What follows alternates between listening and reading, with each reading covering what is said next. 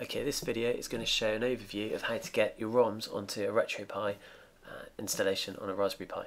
There are three main ways of getting the ROMs on there. We'll go over each one, and depending on the situation, sort of one might suit you over the other. The directory that the RetroPie installs on, this is on RetroPie 2.4, but the principle's pretty similar almost, whichever version you're on. You can see it starts in the home directory, so we're in home Pi at the moment, and if we change into RetroPie directory, you can see in there we've got two main directories, BIOS and ROMs, and obviously the ROMs is where we want to put the files. A ROM is the software, I guess the software version ripped from an old cartridge or original game, might be on a CD or whatever media, into a software file that then these emulators process and run like the original. So depending on what games you've got, you can either rip from that the ROMs yourself, or if you've got the cartridge you can download the ROM for that already on the internet, wherever you get those. So basically get your ROM on your computer, and in this directory you can see there's a set of systems, and in each system is where you put the ROM file. So if we look at a couple of examples, we've got a Nintendo, which is NES. If I change into that directory, CD NES, you can see if I list that directory out, that it's got a few ROMs in there. They end in .nes, and the emulator set up in RetroPie will process that NES file and emulate them. So that's the end directory that you want to get the particular ROMs into. And if I go back up a directory again, you can see the list there of the systems that are currently emulated on this. Like I say, I think this is 2.4.1 probably this version, but the principle holds on most of the installations. The path will be pretty much the same. If I've got say MAME, let's go and check that directory, which is the arcade games. Again, if I list that, you can see I've got a few images in there as well, but you can see that these are in zip format, which is what MAME processes. It reads the files inside that, and if I had a ROM for this, I'd have a zip file, copy it in here, and the emulation had happened. So this is where we need to get them to. This is the folder structure, and again, to clarify that, you can see with that command there, pwd, the folder you want is home Pi RetroPie ROMs. Now the method I use most of the time to get ROMs from a computer to the Raspberry Pi is an FTP client. So I've got my Raspberry Pi connected with an Ethernet, Cat5 cable into the router effectively, and it's got an internet connection, and then on the PC I remotely connect to it. So when you connect it up to the Raspberry Pi to the TV and it boots up, in the start sequence it'll tell you what the IP is. I think I can see what IP it is if you type ifconfig. So we can see here that the IP of the Pi at the moment is 192.168.0.30, and that's what I've connected this tool Putty to read that. So now we know the directory that we want to get to, which is home Pi RetroPie ROMs. I'm going to use Filezilla, which you can see here, and I'm going to connect to Raspberry, which is on that IP we just saw, 192.168.0.13, and I'm choosing SFTP to connect to it, so that's secure FTP. That defaults to I think port 22, but it knows what to do there. User Pi and the password Raspberry, and then hit connect here, and you can see on the right hand side here is the graphical representation of paths on the Pi. By default it goes into home Pi, and we know from that directory we saw a moment ago that once we're in Pi we want to go to the RetroPie directory, and in RetroPie we've got ROMs, and then you've got the list of ROMs there. So if I had some Amiga ROMs, I'd click Amiga here, and then you get the contents of that here. Now on the left hand side here is your local computer, so wherever you've downloaded them to, maybe your desktop or a particular folder, you navigate on the left hand side here to it, and then for argument's sake, if over here that was my ROM, all I need to do is click that, drag it across, let go, and the Filezilla program copies it across, and there it is. So that's all you need to do to get the ROM across.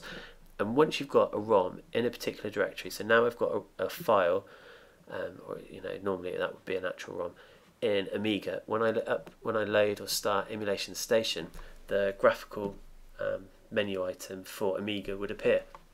When a directory is empty here in the ROMs directory, it just won't appear in Emulation Station. So that's why you'll see on particular demos sometimes they've got the option for systems, sometimes they haven't. As soon as you've got files in that directory, ROMs in that directory, then it will show as an option on Emulation Station. So that's a pretty easy, quick way of doing it. And similarly, if you want to get rid of things, it's just as easy in this interface to delete as it is to copy across. And again, this is just a graphical view of those folders we saw earlier, so you can see the full list of them there. And we bring the terminal session up. Again, you see just exactly the same thing here. And in fact, if I copy one of those files across into the Amiga directory, which we're in there, and go back to this, change directory into Amiga and list it, then you see that file that just got copied across.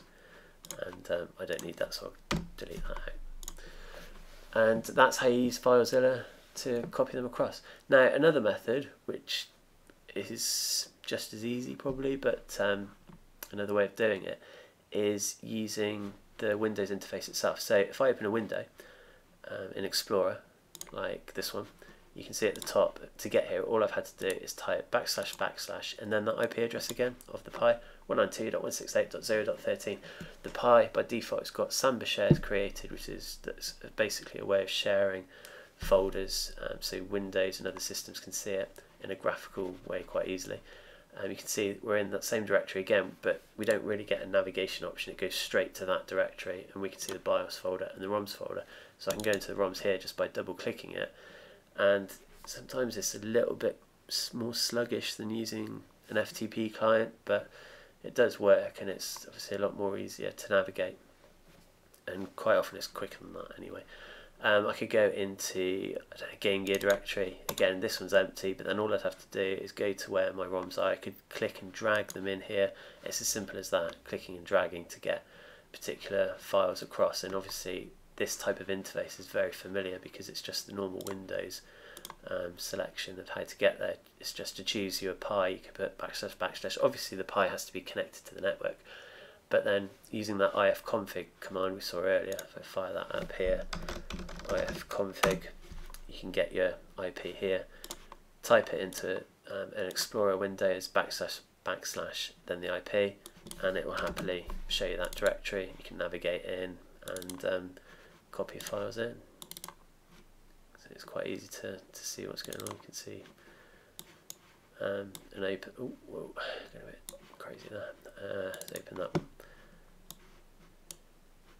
See what sort of files are there. You know, it's just like another Windows directory really, but personally I prefer the Filezilla approach. It's just a bit more cleaner.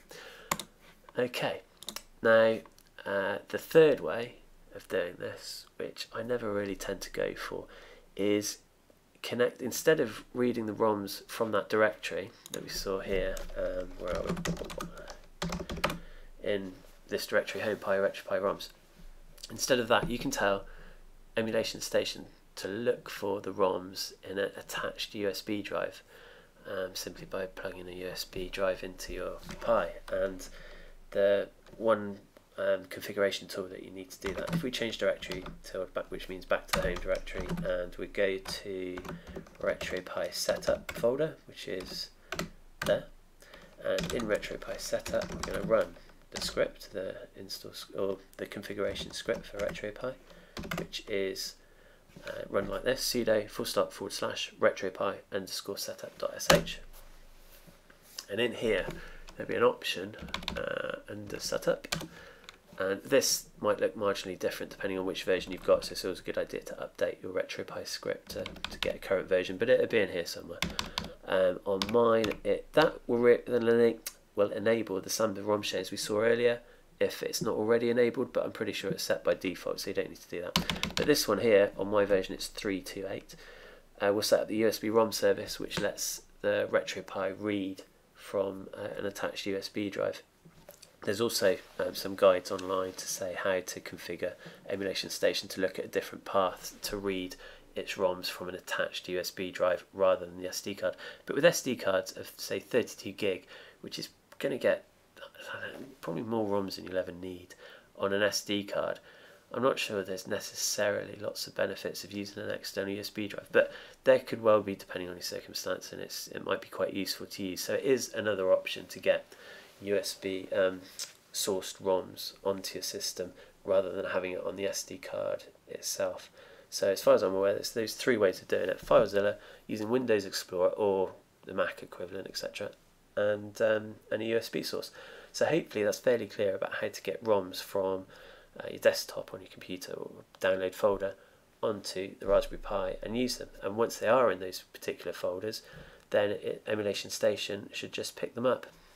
And one thing you might actually, whilst we're here, you can see one option here is reset the ownership permissions of Home Pi, RetroPie, ROMs, because when you copy files over in certain ways, sometimes the permission on that file can get a bit mixed up, and we always need the user Pi to be able to read and I think execute those ROMs. So if you get a problem after copying ROMs and you can see that there's a permission issue or it can't read it, it's worth running this. It'll just reset all the permissions on that folder, so back to normal. But using Filezilla, I've never really had a permission problem because I'm logging in as Pi and doing everything as user Pi anyway.